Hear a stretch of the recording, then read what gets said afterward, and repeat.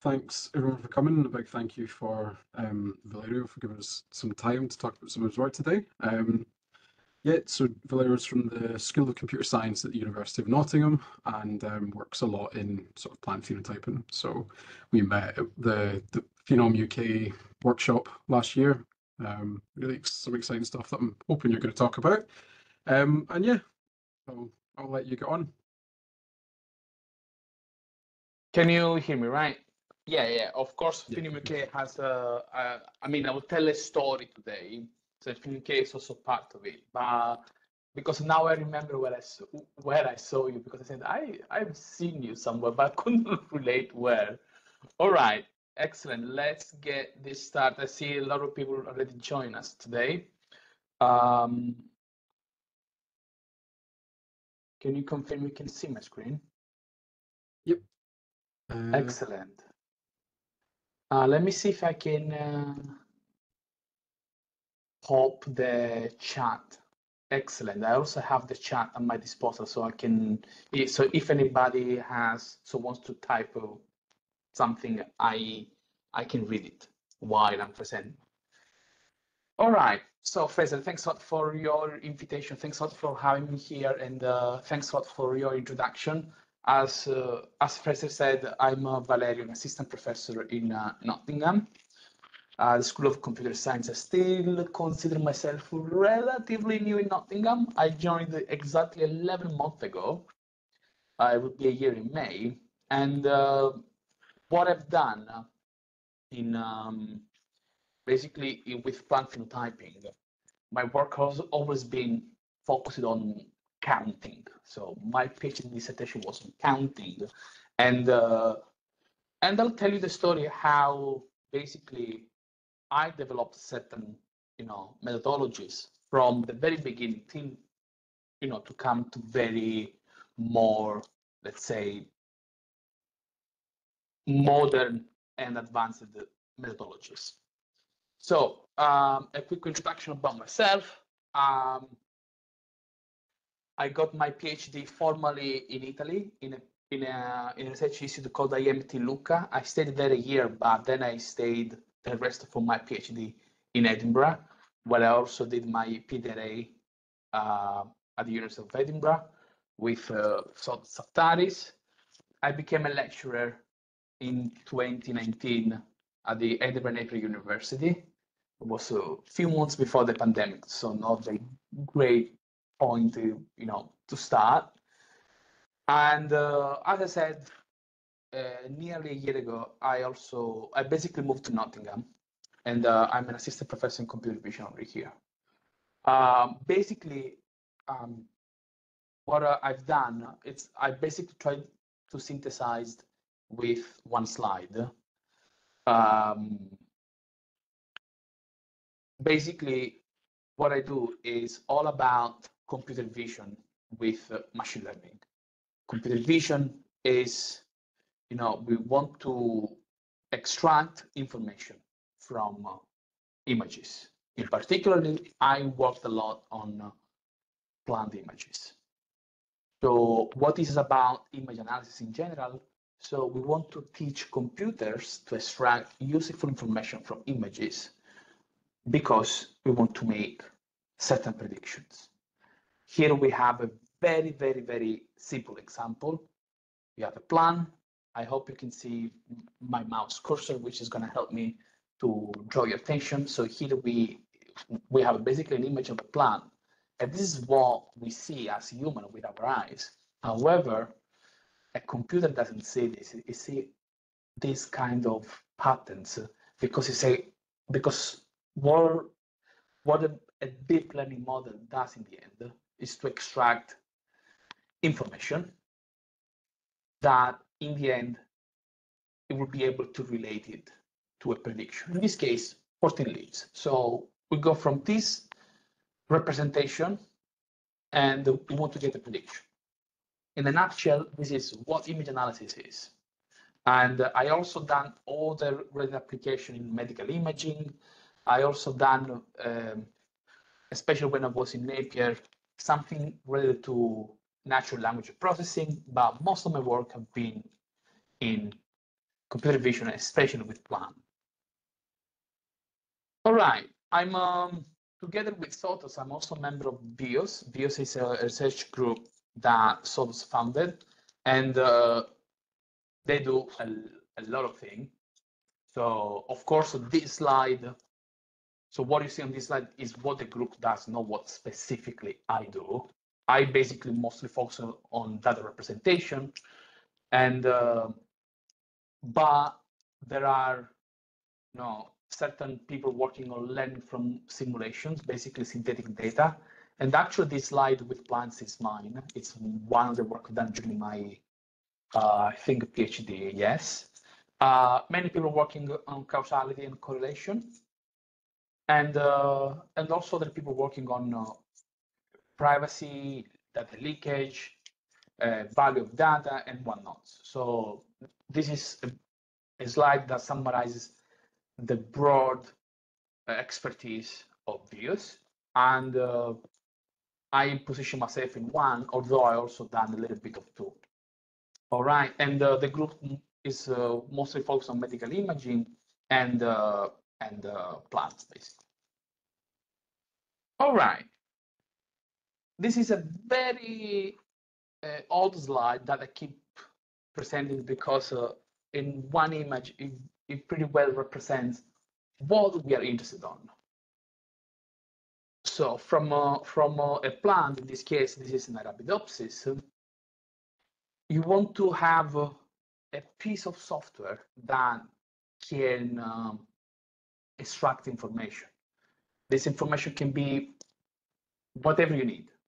It can be the mask of the projected area, a bounding box on the whole plant, can be a bounding box of each leaf, or it can be a segmentation of each leaf, a plant sender. It can be anything that you are interested on extracting from this kind of images. And of course, when biologists, specifically plant biologists, are running an experiments, they have also metadata, which especially nowadays, by leveraging large language model, for example, I assume that everybody here has had at least one direct experience with ChatGPT, right? Now, compared to when this slide was done, you can see it was done in 2016. I said it's an old slide, but I like it because it's still very relevant. This kind of textual information can be used in the loop. All right. Is plant image analysis challenging, or it is still challenging? Well, I mean, there are certain problems that, from a computer vision perspective, that plants pose. So here there are a couple, so they are not all of them. I just summarize what I believe there are, the more pressing. And for sure, we have size and shape variation, because leaves constantly change in shape and size. Imagine when a plant is at a juvenile stage or in senescent stage, the variability, how much a plant grows, is huge. Of course, we have the problem of occlusions. Leaves tend to always overlap to each other. We have a high interspecies variability. Plants or leaves that are from the same species, but can be from, let's say, different mutants or different genotypes, might have, a different appearance. And there is an example on the slide. And the last bit, the last bullet point in this slide, is mostly related to a problem from a machine learning perspective, which is basically there is a very limited amount of annotated data sets available. Now things are a little bit changing, but we might have more annotated data. That's true. Great. But don't neglect the fact, so don't forget the fact that also AI, in particular deep learning, is making a lot of strides. So models are becoming more and more robust, but at the same time, they are becoming bigger and bigger. We will see later this with when I will introduce transformers. And the rule of the thumb, very simple. The bigger the model is, the more that we need. Also because you want to account with all the variability you see, size, shape, occlusions, species, and whatnot. In particular, why I've been focusing on leaf counting. I think I will go very quick on the motivation here, because I think this should be pretty obvious for most of you, if not all of you. I mean, knowing the number of leaves is an important trait for the development stage of a plant. The question is how we can teach a computer to perform this task automatically. Because for us as a human, it's very easy to count leaves. We take a plant, we just go there, 12 leaves, excellent. Great, for us it's very easy to do, but it's also tedious, time consuming, error, and also error prone sometimes, right? And there are many ways how we can teach a computer how to count leaves. Or let's say there are several approaches. There is a regression approach. The regression approach means that I have an image and the algorithm predicts a number. That's it, an integer number, 14, 12, 5, that's it.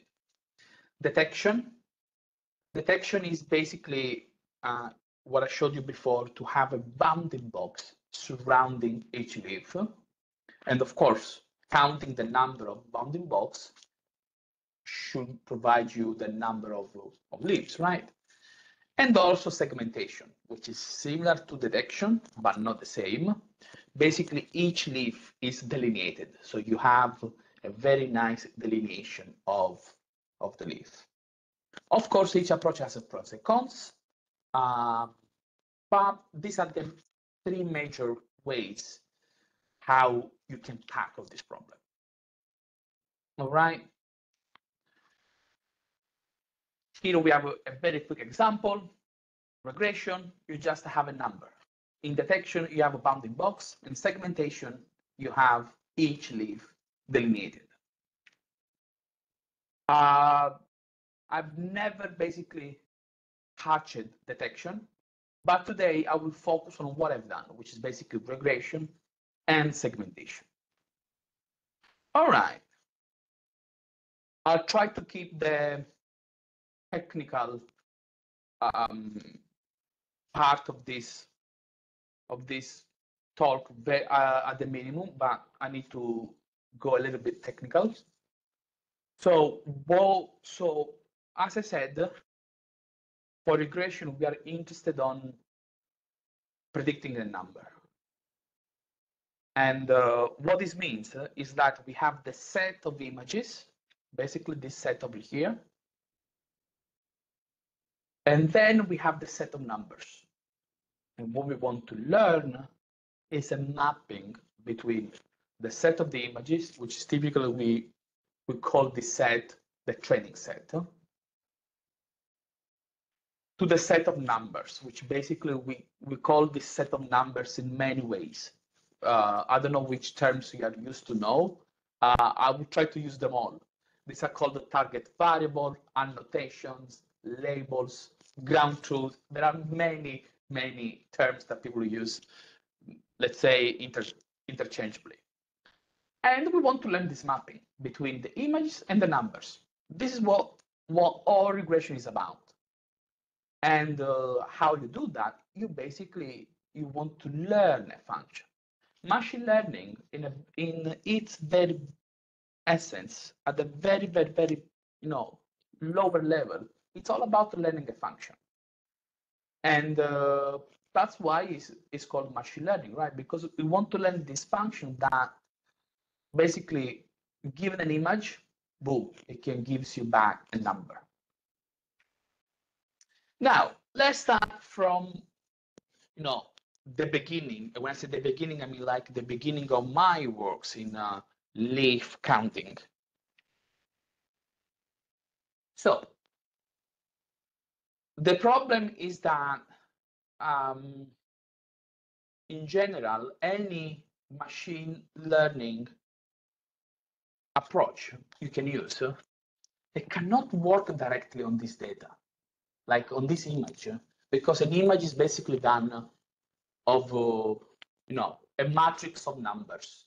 Actually, 3 matrices of matrix, because you have RGB images, like so 3 channels, red, blue, and green, right? And it can't work directly on this because it lacks discriminative power. There's a lot of redundant information. There's also information you don't need. Let me explain what I say. Like, information we don't need. If we are counting the leaves, for sure we don't need pixels belonging to the tray or to the whatever we consider background, basically, right? Redundant information. If we need to learn a pattern of, of the how do you call this? The petiole of the leaf,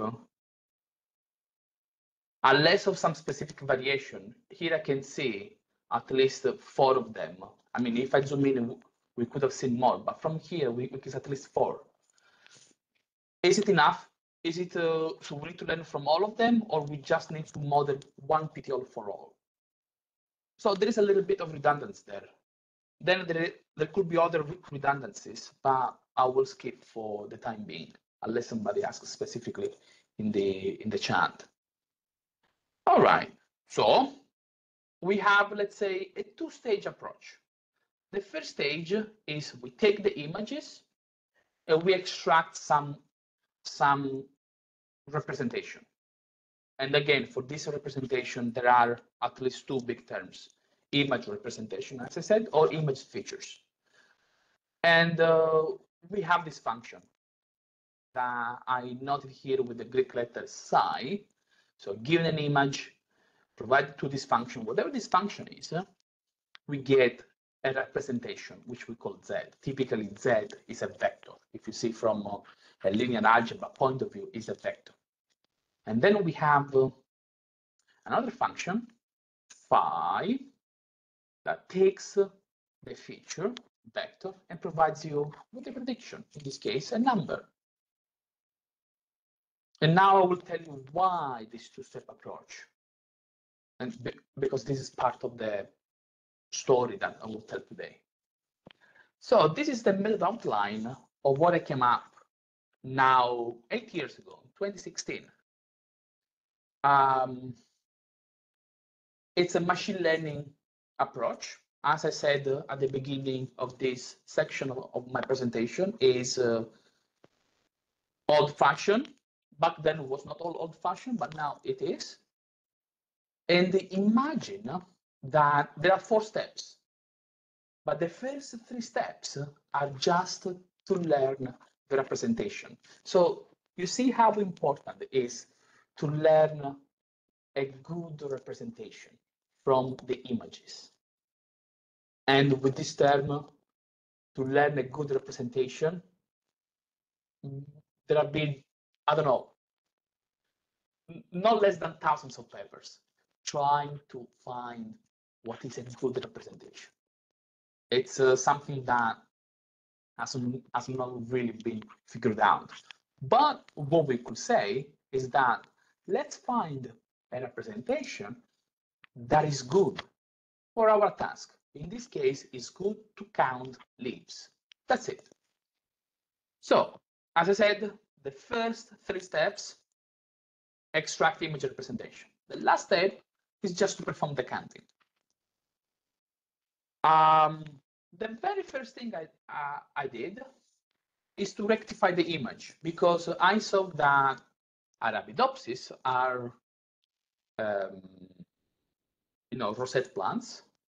Well, now it's clear to me that when I was at the very beginning, I was not very used to, this kind of plants. And so they have this radial distribution of leaves. So, and before I said, I mean, there are, the petiole, right? It seems pretty much similar. It's a very, it's something that is nearly rectangular, and, apart from some variation of the shape, it's more or less, thin and long, right? And also the leaf blade, right? Okay, there are a lot of variations in terms of how they appear, right? But the fact that they are rotated, that might be a little bit misleading. So let's have as much, of course, as possible, all in the same plane. And I've done this using what's called the log polar representation. So basically, I do a change of plane from an XY coordinate system to a theta rho coordinate system. And basically, theta is calculated using this function, and rho with this function. So basically, theta is about the angle of each pixel with respect to a center, or the center of the plan, and rho is the radius, basically how far is each pixel from the center. That's it. This is for me most important, just to remove the effect of rotation in a plan. Then the next thing I do is I extract patches, but again, there is a lot of redundancy, right? And basically, I was extracting patches only on specific regions, basically regions where, the ratio between foreground and background was maximized, because I didn't want to extract anything from this area, but just on areas where I had, things to extract, in a sense, right? Then what I did is basically, okay, I have all these patches. Let's find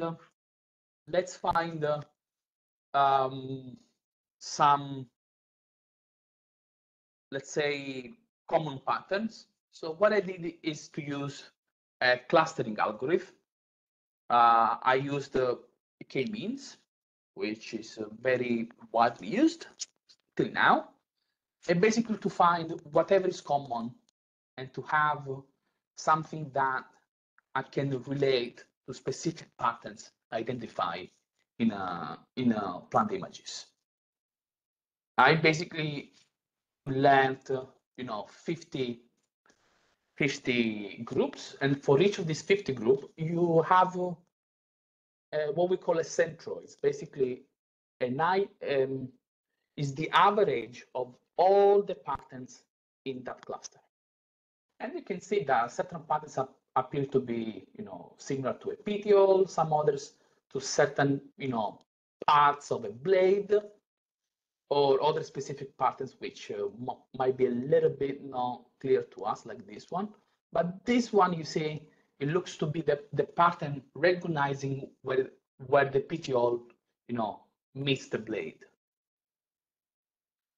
And now that I have this, these centroids, what I do is, like, for each patches, I measure the distance of each of these centroid, and then I take an average of the distance of each centroid, because I have 50 of them. So for each patch, I get the distance of 50, common patterns. Let's use this word, and then I take an average. Which this average will give me a single vector, which basically represents my image. As I said, all of these 3 steps is just to extract a representation from my images. Once I get the vector I was telling you before, my representation vector, I trained a simple regression model. In this case, was SVR, which is based on SVM, which stands for Raptor Vector Machine.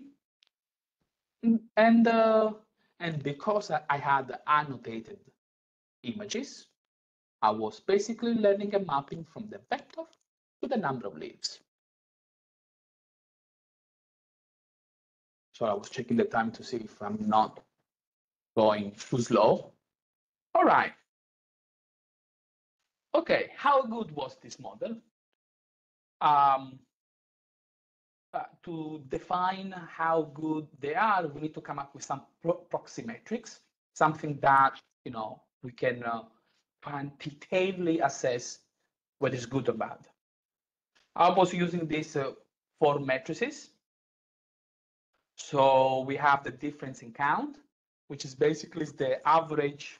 Sorry, is the average, yes, of the difference between my prediction and the label. Absolute difference in count is the same, but the difference is taken in absolute value. The mean square error and the percentage agreement. The percentage agreement is basically how many times I'm exactly predicting the number of leaves.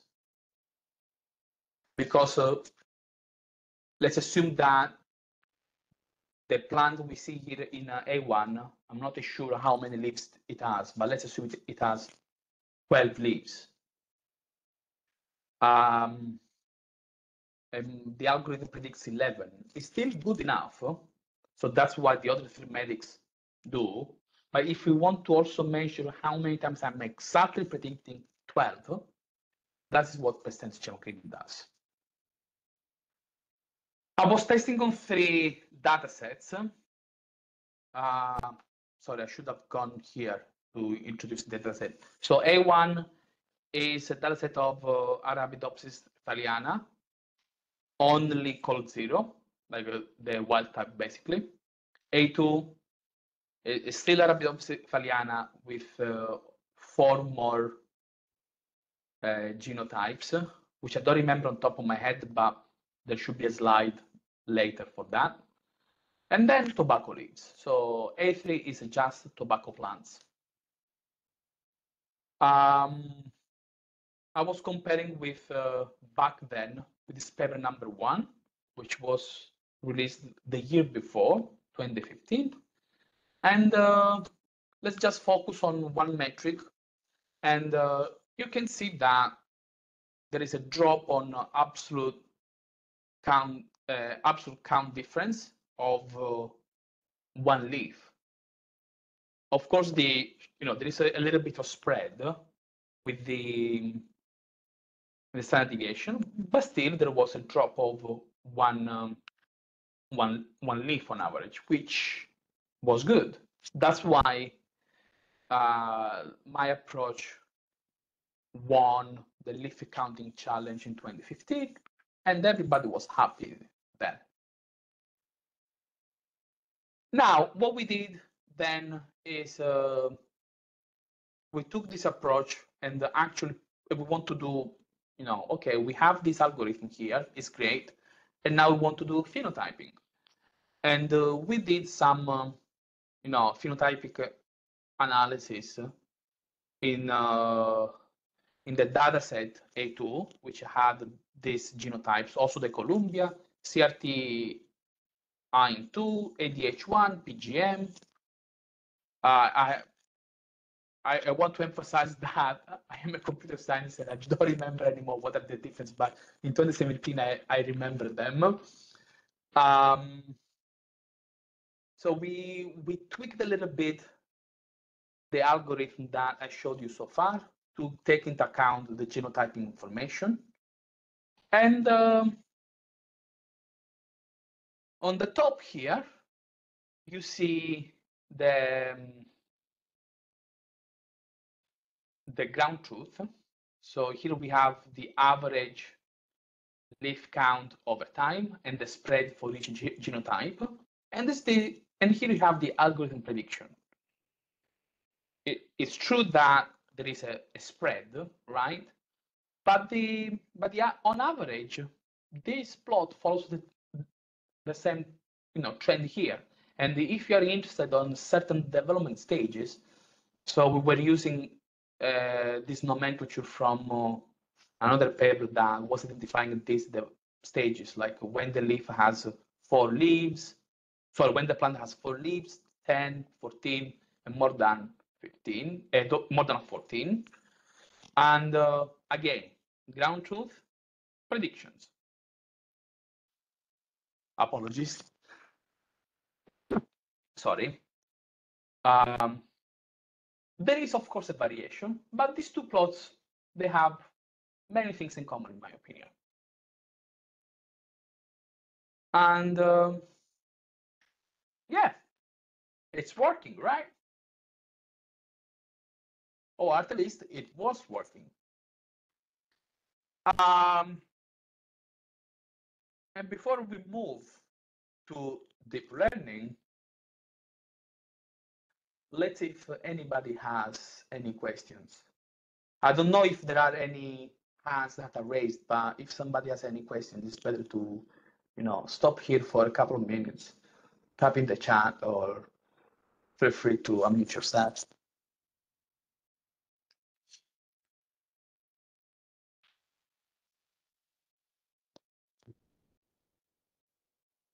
I typically say to my students when I'm teaching online, I give you a couple of seconds to type in the chat if you're typing. Yes, while we wait for that, I've got a quick one. Go for it. What was the decision behind not applying detection methods? Was it sort of model maturity thing? Because that's probably what I've done more recently, but there are more sort of mature architectures for doing that. Was it just at the time there wasn't? That's a very good question.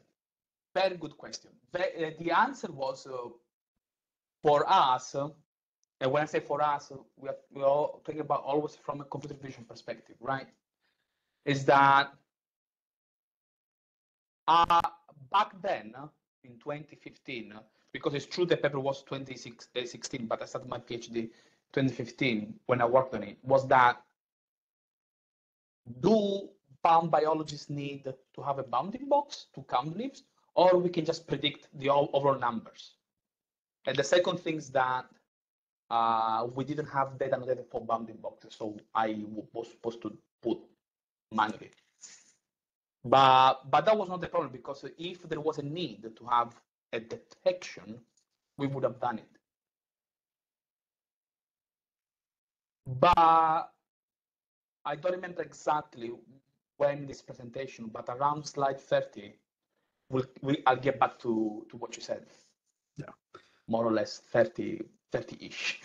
Okay. So don't think there's anything in the chat. So yeah, feel free to just keep going. All right. So I took the freedom to put some memes on the presentation just to break the attention, and in the hope that people get engaged a little bit. So from now, it's so from this slide onwards, it will be about deep learning. And it's true that SVM does exactly what we want to do, but deep learning does better. And that's why everybody's so, everybody uses it nowadays, right?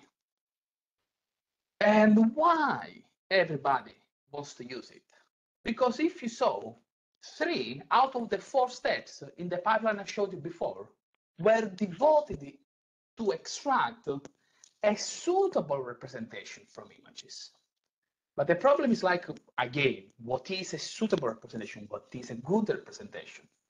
Yeah, when we know it, we will tell you. But so far, we don't have a general answer that makes everybody happy about it. So what deep learning does is, you saw that there were 4 steps, right? 4 steps, but I decided what those 4 steps are. I decided to make the log poll representation. I decided to extract patches And of course, when we extract patches, we decide how big these patches are or should be, how small, how many. So these are all decisions that I took because I was applying decision based on the problem I want to solve, right? I made those decisions. And of course, using a k-means to come up with some patterns, I decided that. So I decide how features were supposed to look like. Were they good for the task at hand? Well, it was working. But the question is like, can we do better? The answer is clearly yes, because deep learning, at the very, very, very, bottom, what it does is to extract features for the task, everything done end to end, and I don't need to tell it, the feature should look like this, so do a k-means or whatever. The process of feature extraction is done internally, optimized for a specific task. In fact, if you want to make, a parallelism, right? The first three blocks are all about feature extractor. And the last bit is the task head. I use this term because if anybody has seen the deep learning paper, it's just to relate the same terms, right? Feature extractor, task head. And again, the feature extractor seems to be a big chunk. But somebody can tell me maybe it's a big chunk just because in the past you had the 3 steps and you want to match, the size of the figure. Yes and no, because still the feature extractor is, of course, it depends from model to model. It's always, let's say, at least 50% of the model, if not 90% of the model architecture. Oh, sorry, I pushed 2 buttons at the same time. And an example is on this work.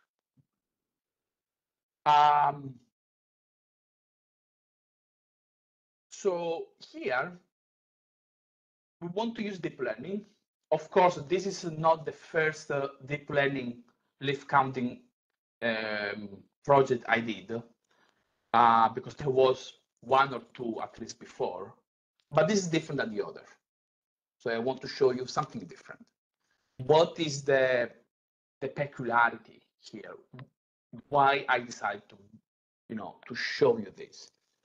Well, because I'm not counting leaves only on color, basically RGB images, but I'm also learning to count leaves on near infrared and fluorescence images.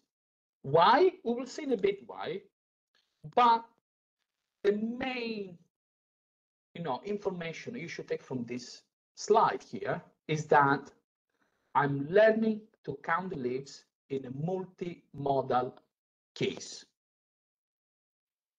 Of course, I'm using a different data set of the one I showed you before, because back then those images were acquired with just colored images. So here I took a data set that has RGB images, near infrared, and fluorescence. Actually, there was also a 4th modality, depth, which I never used, too low quality to make something. And basically here I have each of these orange boxes, which are called the modality branch. We'll see in a bit what the modality branch. This modality branch here is to extract features from RGB images. Here is to extract features from infrared, and the same thing is to extract features from fluorescence. Each of these modality branches gives a vector 1024 numbers. Of course, in computer science, we always like to give values power of 2, always. And we fuse these 3 vectors together. So out of the 3 vectors, we take 1, and we don't do an average, but we do the max. So for each element from 1 to 1024, so we have 3 numbers. I take the maximum all the time. and then I learn the task over here.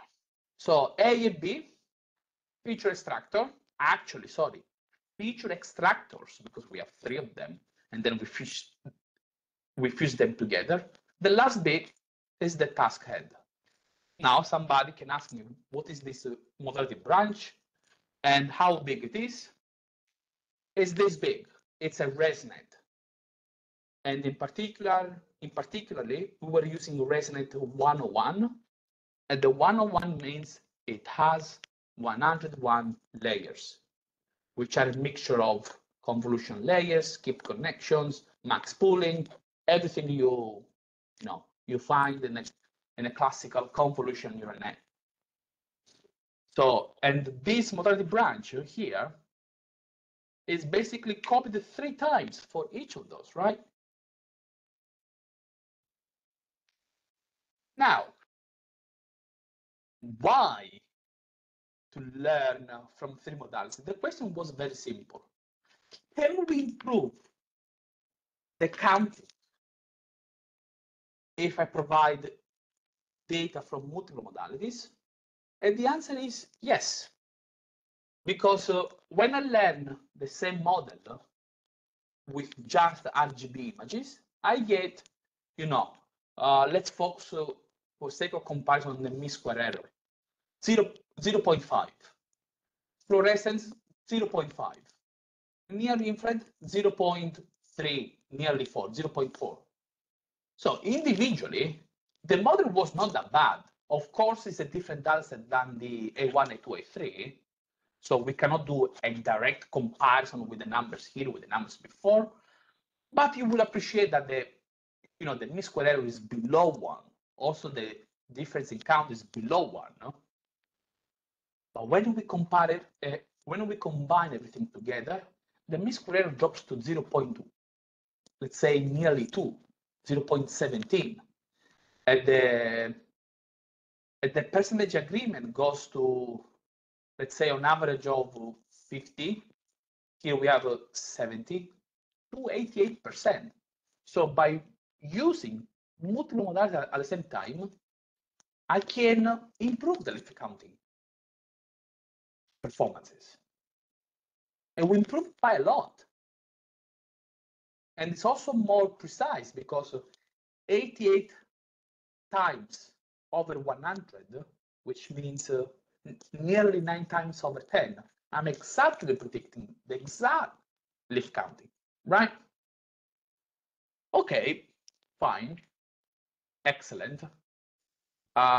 Somebody can, argue, said, okay, is there a practical need to have 3 modalities?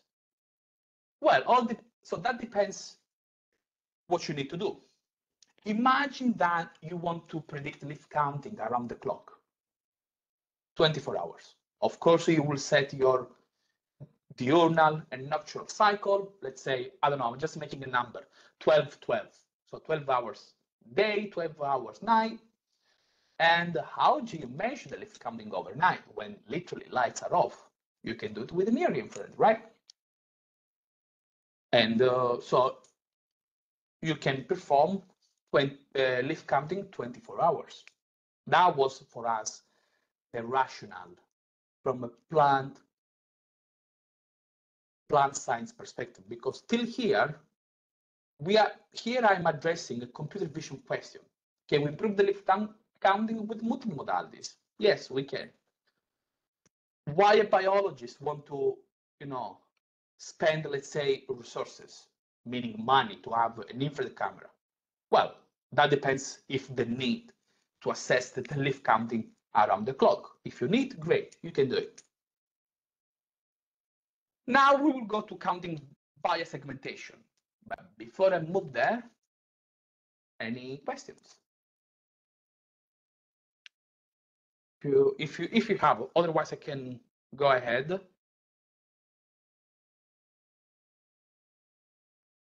So I give you a few seconds to type in the chat anything. But before I move forward, I just want to pick up to what Fraser said before. As I said, never done directly, personally, so not directly, detection, but segmentation. For the simple reason is that back then we didn't have the data for for the detection, but nowadays a lot of people have a data set for segmentation, and in my opinion, segmentation conveys more information than detection, because with the detection you know the position. You can roughly say how big the leaf is, but not exactly how big the leaf is. But with segmentation, you know the position, you know the orientation, you know how big it is. So the segmentation conveys a lot of information. And of course, because it conveys a lot of information, you need a bigger model. Okay, I don't see anybody in the chat, so I will move forward. So why segmentation is better than counting? Well, because you can still count with segmentation, right? And as I just said, it gives more information. And somebody could say, okay, you've done leaf counting. At a certain point, why didn't you do leaf segmentation? Because in 2018, 2017, there were already data sets we could use to do leaf segmentation. Simple answer is because people did it. But I'm just reporting here an example regarding instant segmentation. But there were a lot of work around that. So other people were working on that. Okay, so given the way I started this talk is that this is the story of what I've done for leaf counting, you would basically guess that at this point I will show you a work I've done in leaf counting. Oh, sorry, in leaf segmentation, right? Which is true. And then why I did that? If people were working already on that,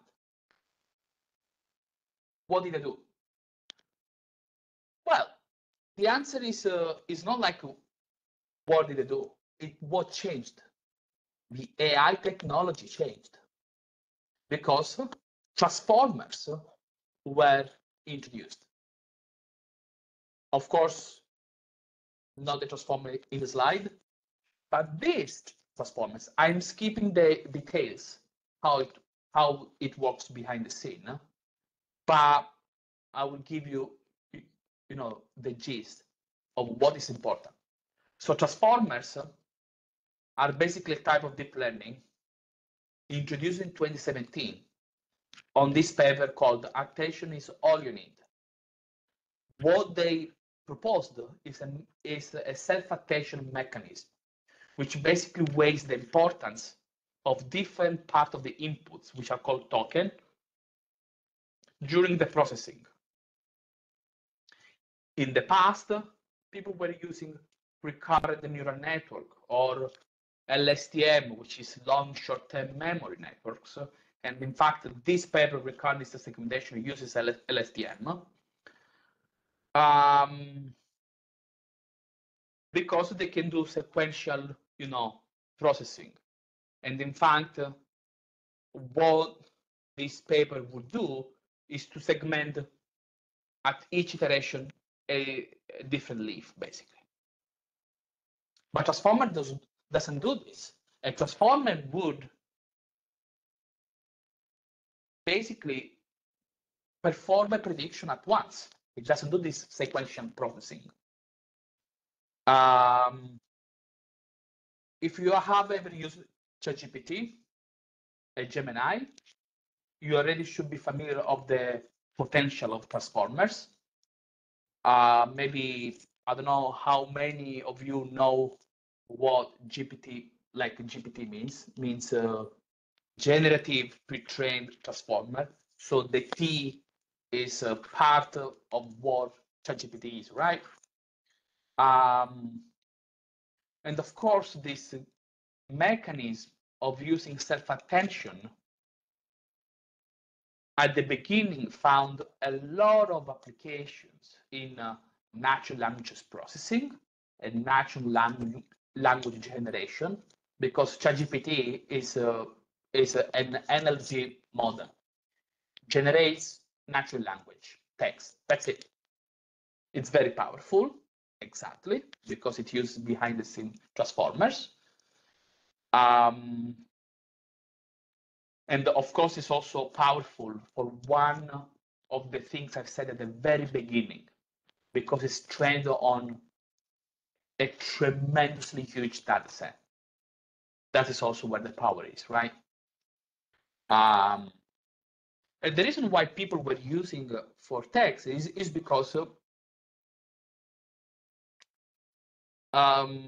each word can be seen as a token. A token is basically a word that we use to mean that. The problem is that also for text, you need to extract a representation, right? So also for text, you need to extract something that the machine can understand. A transformer will never work on raw text as we give it to it. So it will go through a process of extracting features, but people from NLP don't call in the way we do it. We just use a different term, but means the same thing. They basically extract an embedding from the text. It's the same thing. And the way they extract an embedding, they don't extract from the word we write, but from tokens. Just for sake of completeness, I said, you might wonder why they extract this representation from token rather than from the raw text. There are many reasons for that. I just give you one, just to give you the most important information to, for me to keep working on to keep presenting this. Is because you can write a word in many ways. You can write, I don't know, let's say the word transformer, or you can write the word transformers, transforming, transformed. All of these, they have the same stem, but different declination. So this is what the tokenizer does. It takes the stem of the word, which is transform, and then you have all the variations, the S in the end, ed, ing form, and whatnot. The same process, the same idea can be applied on images. Instead of considering token as a part of the text, you consider a patch. A patch becomes what we call a visual token, and from each visual token, you extract features. And then people have come up with something called VIP, or visual transformer, which is the computer vision counterpart of other transformers used in NLP or NLG. So what we did here is we took a visual transformer and we asked the following question. We take a visual transformer as is, already pre-trained, we don't touch it. The question is, can we get comparable performances of at least the state of the art, if not even better? Can we get at least comparable performance without touching the transformer model and just adapting it to our task, that is the leaf segmentation? The rationale why we don't wanna change the visual transformer is because it has been trained on a huge data set. So we suppose that the feature it extracts are already very good. We don't want to change. We just want to adapt it to a specific task, which is leaf segmentation. Because we want to answer here with this project one simple question. Can we start thinking of having a foundation model for plants?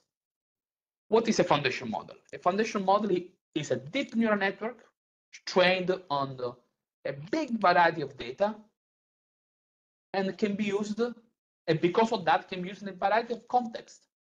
Examples of foundation model: ChatGPT, Gemini, VIP. So the question is like, can we start thinking of having also a foundation model for plants? We train once, right? We train once, and then you can use for, let's say, any task, or at least most of the phenotyping tasks. Instead of for us to train, a VIT with plant data, we just kept it pre-trained from another data set, a big data set. Because training a VIT requires a lot of computational power. And before, endeavoring in using, a large-scale plant image data set, let's try with what we have. And then if we see that it works, we can then make it better with data set crafted for plants. I'll skip the quantitative results. And this is what we got. We have 4 methods to do the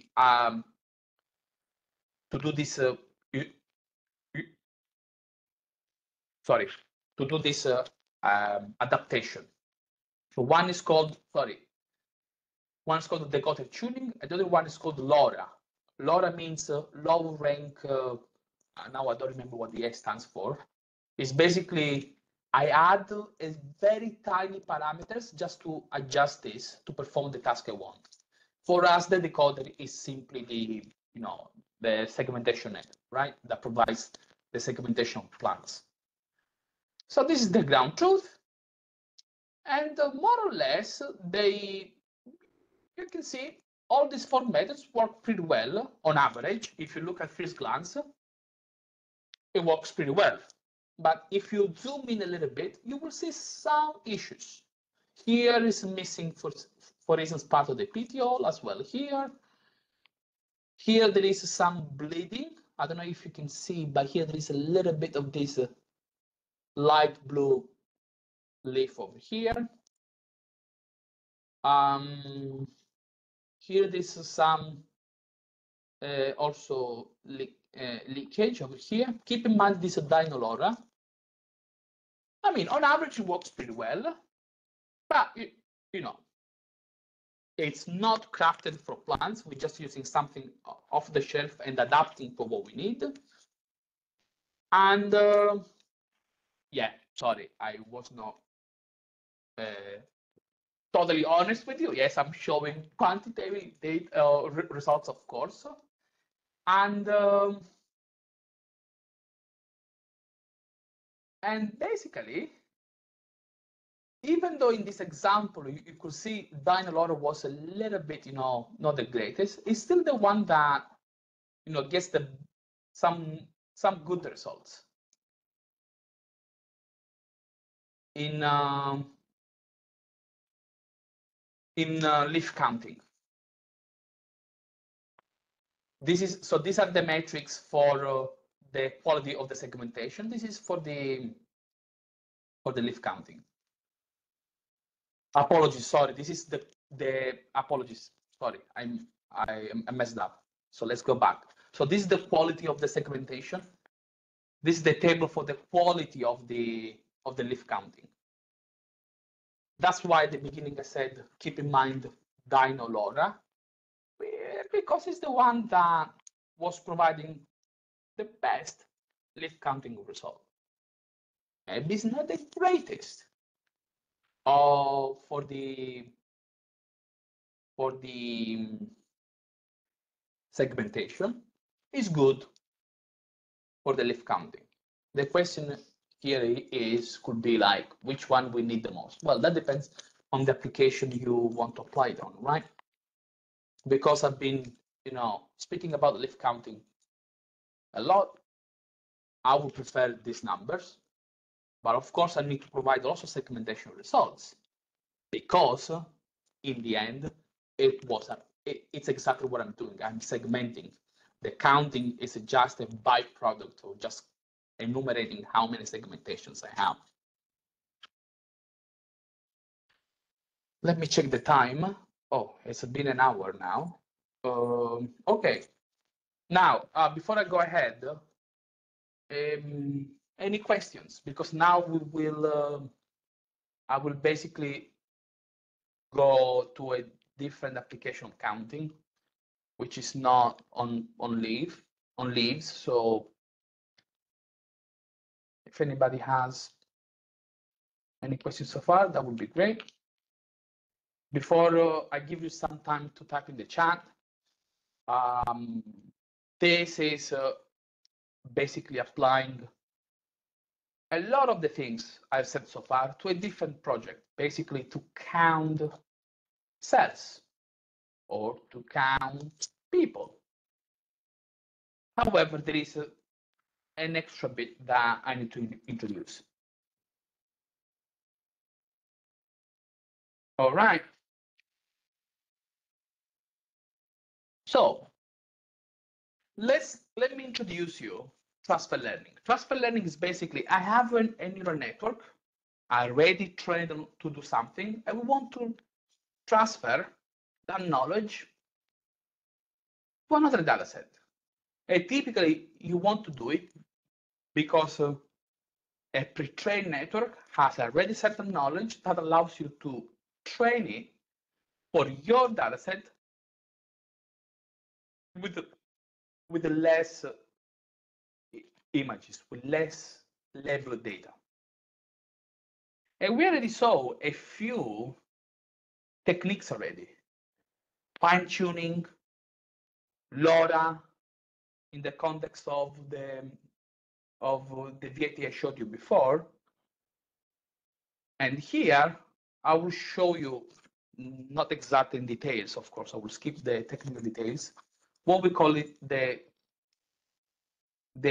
domain adversarial training. The question is like, if transfer learning is so easy, why don't everybody use it? Well, there's a problem of domain gap, and maintaining performance across different domains is not easy. What is the domain gap? I introduced this. So in the context of plants, it means that you can have two data sets of Arabidopsis images, right? Here you have a data set, here I have another data set acquired from two different labs. But yes, you can say it's still Arabidopsis, but because the context changed, the way these images have been taken, the sensor, basically the camera, illumination, the background, many information has changed. A lot of things have changed. So we say that these two data sets with these two domains are characterized by domain shift. So which means that basically if you extract features from the source domain and you plot it in a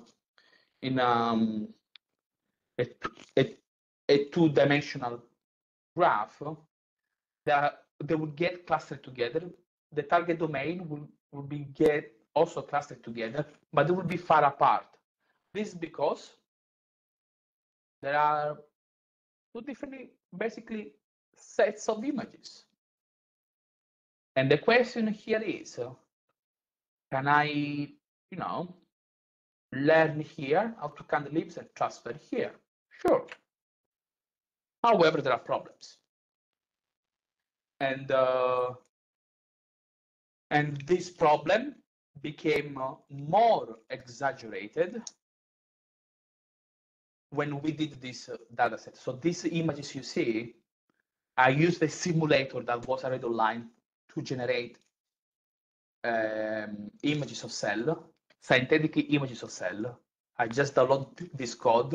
And the reason why I generated these images of cell is because we had an hypothesis. We want to confirm it. And this hypothesis, quote unquote, unfortunately, was true. What it means. Here you have the source data set. Again, these are cells.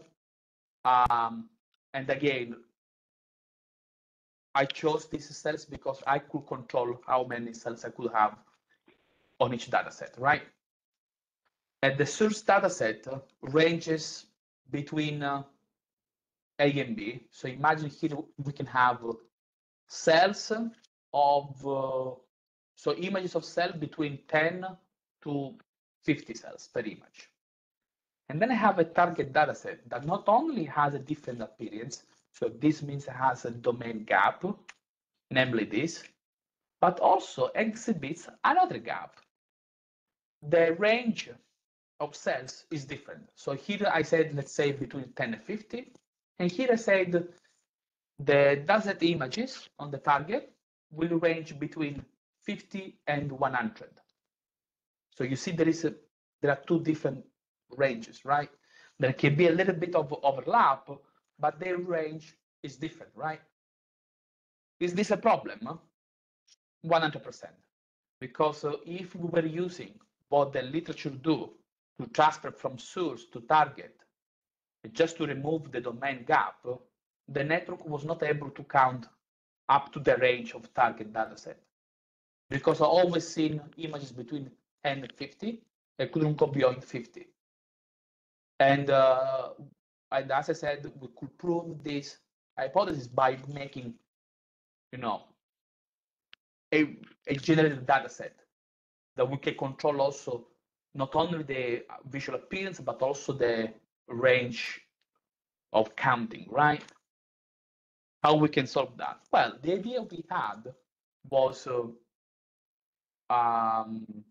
they have different ranges, but let's normalize between 0 and 1. So if you normalize between 0 and 1, you can basically say, okay, you learn to count anything between 0 and 1. And then we will see how we can fix it later. But when you do the transfer learning here, you basically can learn a general regression model that doesn't go from A to B, but goes between 0 and 1, which is equal to everybody. And so this methodology is similar to others that you can find in the literature. So the pre-training, basically you pre-train the feature extractor and the regression model. Then you do the adaptation, where you want to train another feature extractor for the targeted data set. This is the feature extractor for the source data set. This is the regression model. This is basically, this is here, this guy is here. These two models are not trained during adaptation. And here, basically, I try to do this style adaptation and basically say, make sure that the feature extracted from one dataset are the same, the feature extracted from the other dataset. And here, I basically make sure that the network doesn't learn something weird. So basically, it doesn't learn to split always 0 or always 0.5, which means that it does not learn a degenerate solution. This is basically a regularization term. And then the last bit is we take the model on the trade on the target, and we do a last bit of fine tuning. We just take a couple of images, like very few, like 10 on the target with actual count to restore the absolute counting, because so far the network has learned to count between 0 and 1. And here, okay, what is an image with 0.9 cells? It does not make any sense. So you need a little bit of fine tuning with actual counting to restore the counting. And basically we evaluated it with several methods. Again, it was working good. We have here some upper bound and lower bound. The upper bound is basically, I get the model trained on the data set of blue cell, and I test it on the data set of red cells. And you see the performance are very bad.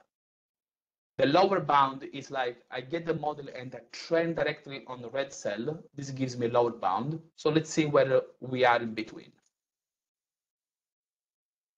And this was my previous work that was doing this with plants. And then ours here is the model that I'm presenting here. In one case, it was not doing the greatest, but in the other case, it was doing the greatest.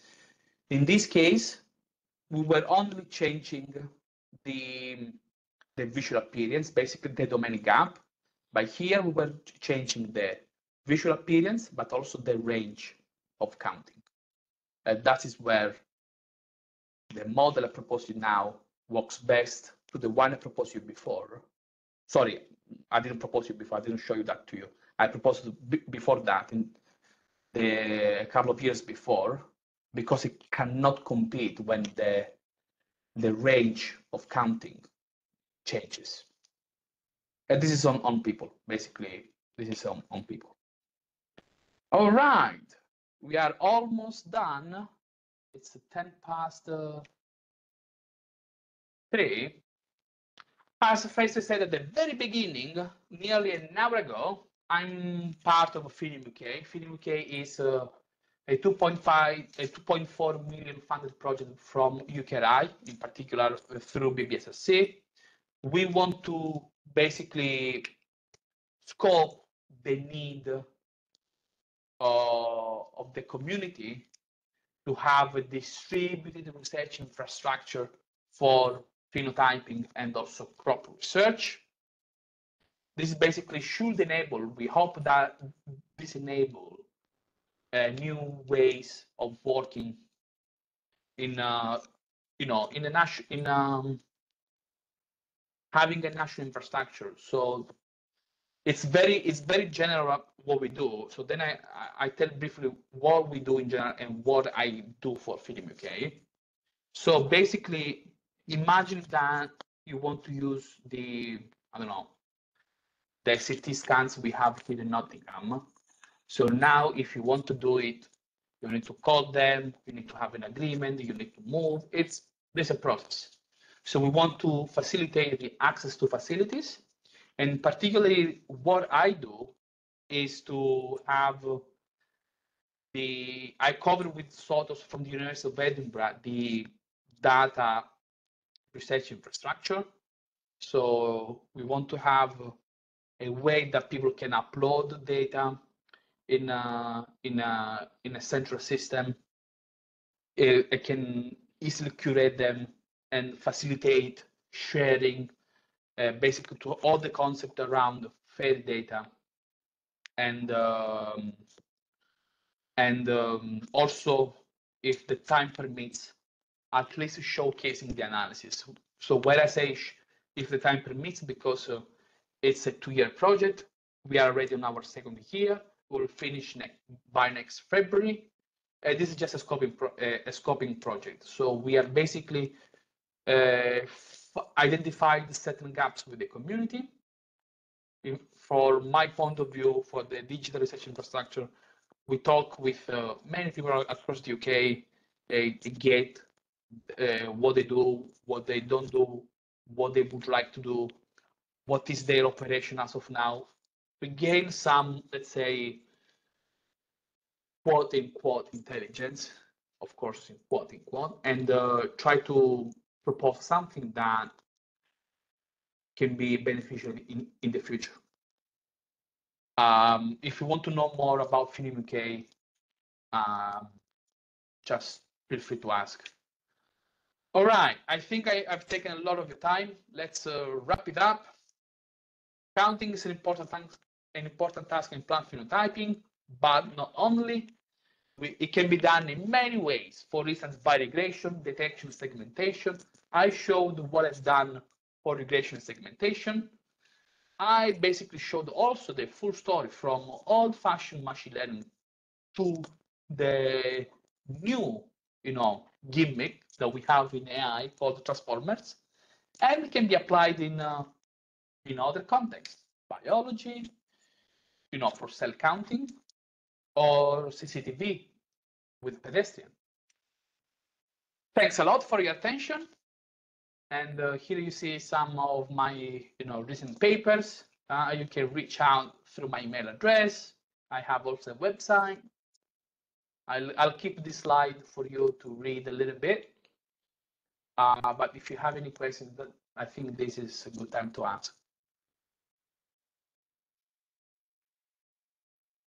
Just first, want to say thank you to Valerio. That's really thorough overview of how difficult something as simple to us as counting is for computers. Yeah. Nice overview of different methods for doing it throughout the years. So yeah, just any questions from anyone? Just feel free to unmute.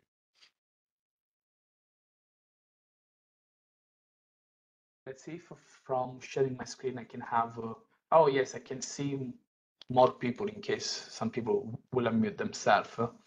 Because I said I want to keep this slide fixed such that people can take note of the email address or the website. So I guess one thing, nice overview of like the past and how leaf counting has been carried out with more traditional techniques and transformers, and getting into the more NLP-esque transformer environment. What do you think the next big thing is? I know it's quite a hard question, but as people who make predictions, where do you think, what direction? Well, the question. And I know foundational models you mentioned. Let me ask you another question. The big thing in computer vision, in deep learning, or in plant image analysis? Go plant image analysis. Okay, for me, for plant image analysis, I don't know whether the community is taking that direction. For me, the next big thing would be to run analysis from multiple data sets. And that is something that we proposed at the Film UK conference. We asked them, imagine that with Film UK, we managed to have this big data set, and you from James Hutton have your experiment of Arabidopsis done in a specific soil. And I done my experiment on Arabidopsis on my kind of soil. Can I compare the results somehow? And of course, this might sound, if you have the data from Nottingham or from James Hutton or from Norwich or from whatever, you can easily compare them, right? That's absolutely, that you can even do now. However, if you can use a large language model behind the scene that basically can also analyze all the metadata. For instance, as I said, I'm not a plant biologist, but I assume that when you run an experiment, you have a lot of metadata, humidity, temperature, water content, from the beginning of the experiment, all this metadata, and can tell me, can you find an experiment that has a similar characteristic with mine, and match the result to see if there's variability? I don't think that is easy. Yeah.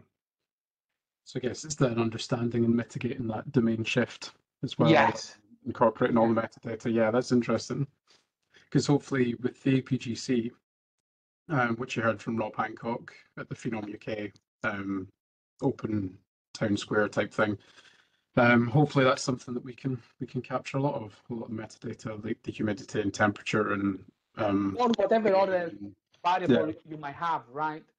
Like for me saying okay, access to the database, I find an experiment that is similar to mine.